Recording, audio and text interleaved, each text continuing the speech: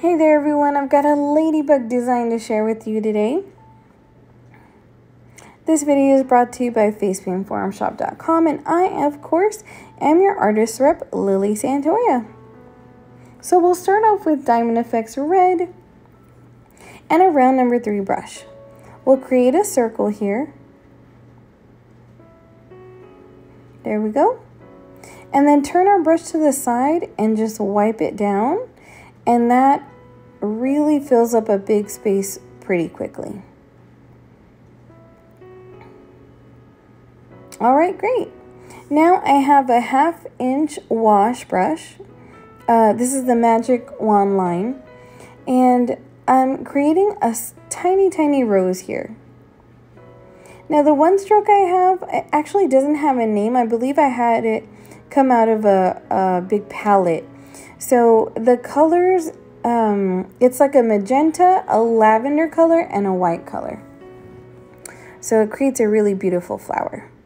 Now I'll move on to my round number 3, and I actually used a 1 stroke from a Fusion palette and just dipped it in a green 1 stroke. It had a darker green and a lighter green. So I just creating leaves here, some vines, and just creating some filigree.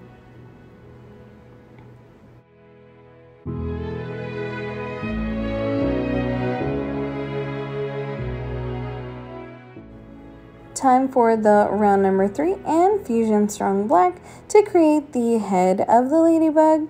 Split down the center. All right, and this part is kind of open because ladybugs do have wings. And then we'll outline the outside of the ladybug.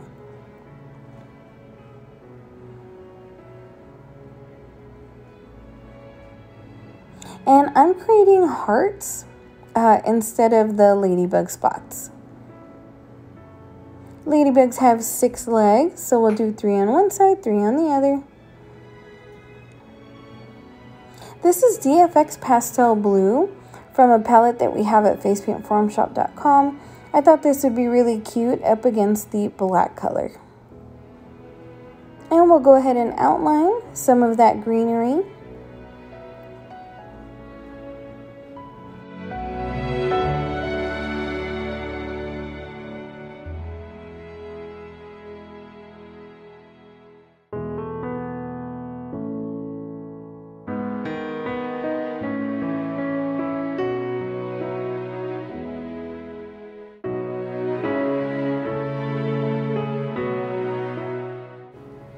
Time for our Fusion Paraffin White to add some white spots to assist as raindrops here on the rose and the leaves, and then also the ladybug. I decided to go ahead and just brighten the eyes using the white.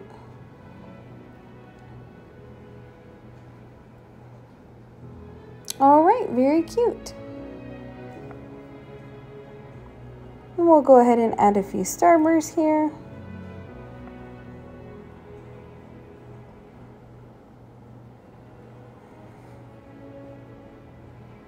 And I decided that even though ladybugs don't have antennae, I just thought it looked so much cuter with it. So I went ahead and added my own here. This is DFX Pastel Pink out of a DFX palette that we have available. I wanted to go ahead and highlight the red parts of the ladybug using the pink.